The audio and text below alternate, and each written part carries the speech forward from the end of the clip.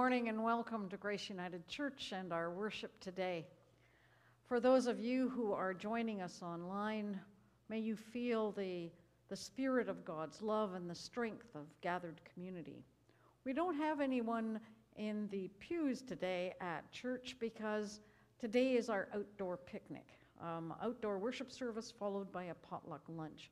So if you are catching this service right at 10:30, you might want to get some food together or just come on over to the church so that you can be part of the potluck lunch that we're going to have. And let us begin our worship with our call to gather. Let us give thanks to our Creator, for the Creator is always with us. God is with us in the call of a loon and in the flight of an eagle. Our Creator is with us in the changing of the seasons. God is with us when we gather together and when we are alone. Our Creator is with us in our giftedness and in our search for new understandings of ourselves, new visions of our communities. Let us give thanks to God, our Creator.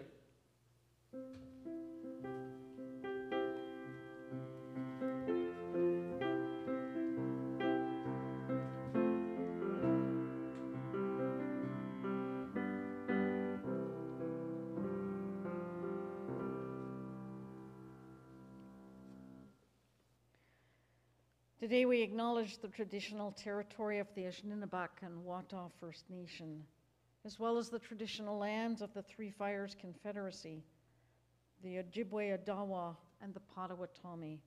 We acknowledge that Simcoe Muskoka is the home of many First Nation, Métis, and Inuit people who are part of an intricate nationhood across Turtle Island. At this time of reconciliation, this time of new understanding, may we walk together in love and hope and reconciliation.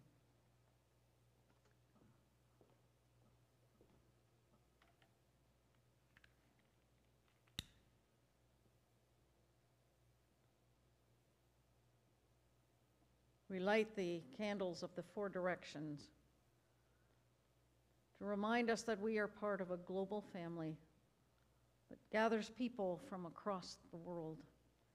We also light our Christ candle.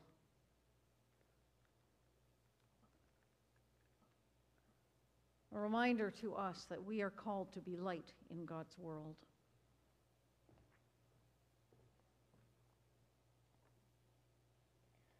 Let us pray.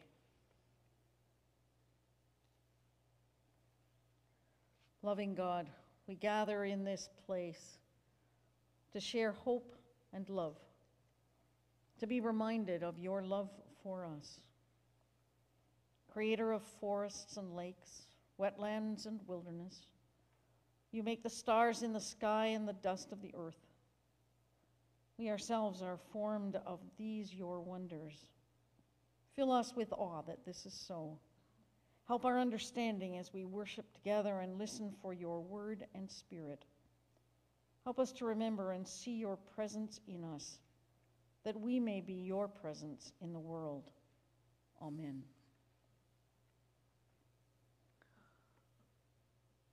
God invites us. God calls us into worship and community together. God calls us for the sake of who we may yet be as we come together in fellowship on a journey of awe and in trust. God blesses and commissions us as we gather as church. Amen. Let's join together in singing, "Give Me Oil in My Lamp."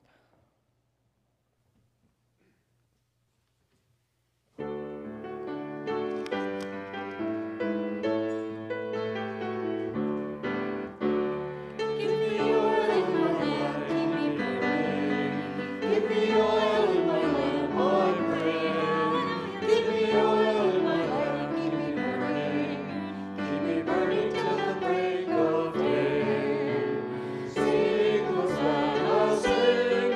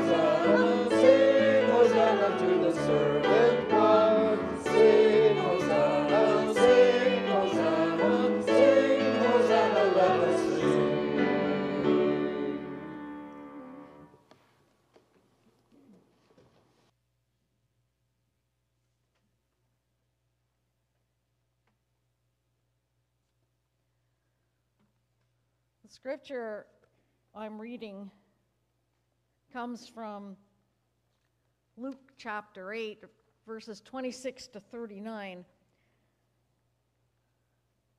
We're reading from the Ralph Milton Lectionary Story Bible.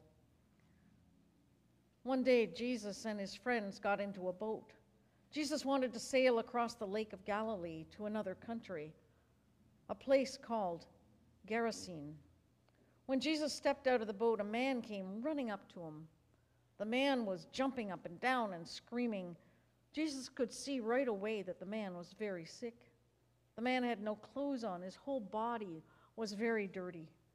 The man ran right up to Jesus and yelled at him, "Why did you come here, Jesus? You are God's child, right? Did you come here just to hurt me?"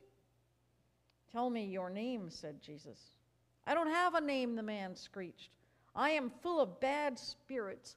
I am full of things that make me yell and scream and run around with no clothes." "Would you like those bad spirits to come out of you?" The man started turning his head in strange ways. No, the spirits don't want to come out. They have no place to go." Jesus pointed to some pigs that were on a hill nearby. "We could make the spirits go into those pigs," Jesus said. The man didn't seem able to talk. He made strange gurgling noises. Jesus took the sick man's hand and looked into his eyes. "Come out, you bad spirits," said Jesus. "Come out of this man. Go into those pigs over there." Bit by bit, the man stopped making gurgling noises. He stopped yelling. He stopped jumping around. "What is your name?" Jesus asked again. "My name is Ahaz," the man said quietly. "And you felt as if you were full of bad things. You called them spirits, but now they are gone." Ahaz smiled at Jesus. "Thank you," he whispered. "Good." Jesus smiled at Ahaz. "Let's go down to the lake and you can wash in the nice, cool water. We'll find you some food and something to drink and some clothes to put on. Then you won't feel as if you are full of bad spirits anymore." May the Spirit bless us with wisdom and wonder as we ponder the meaning of these words for our lives. Thanks be God. It's an interesting story that we hear in Scripture.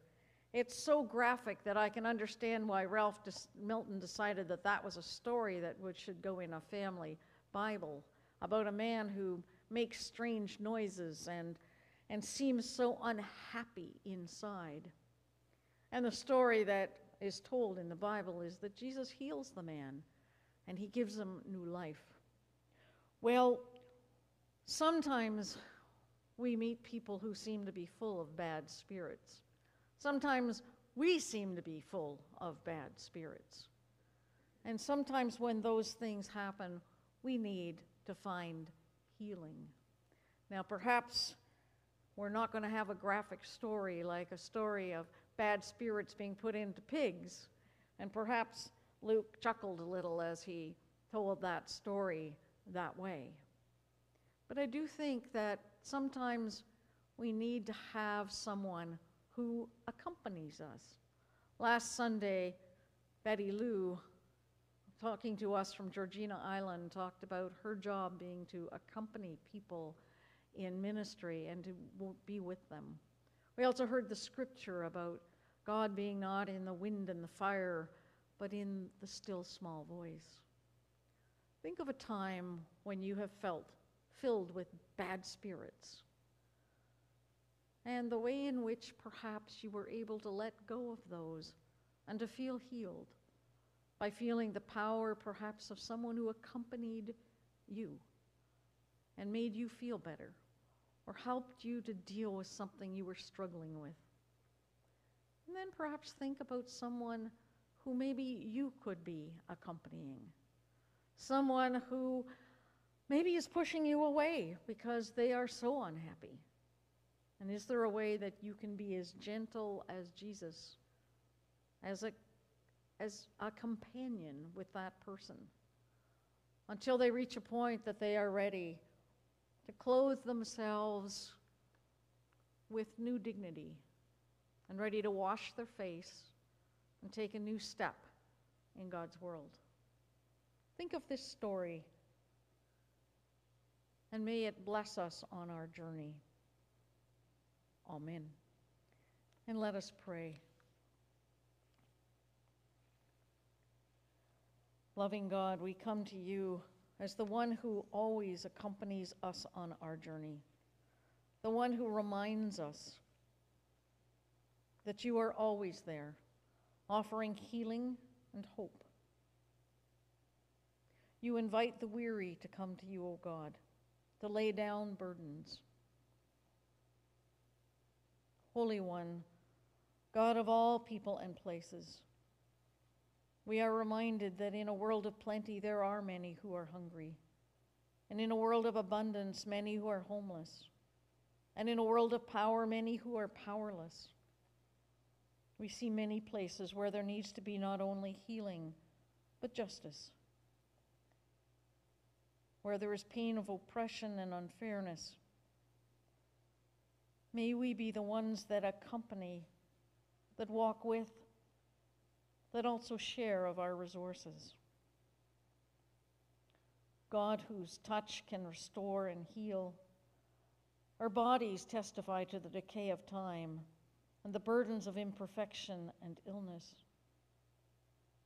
But we take comfort in knowing that you walk with us through all those times, when we are healthy and when we are sick, when we are weary, when we are rested. God, who knows each heart, we name silently before you the concerns and situations that weigh down our hearts and our minds. You invite the weary to come to you, O God, and so we give you thanks. Amen. Let us join together in singing our closing hymn.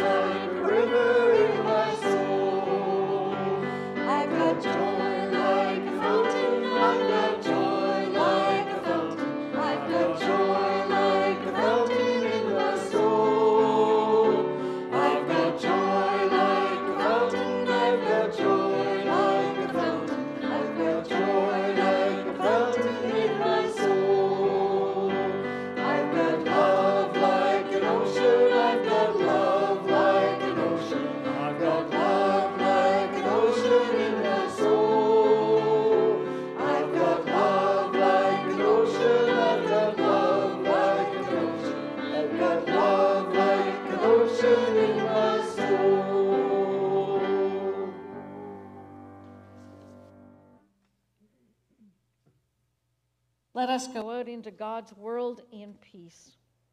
From this time of sacred rest, God invites us to go, refreshed and renewed, stronger and wiser. From this time of sacred rest, we go bearing a yoke that is easy, leaving behind burdens that belong to God. Go in peace. Amen.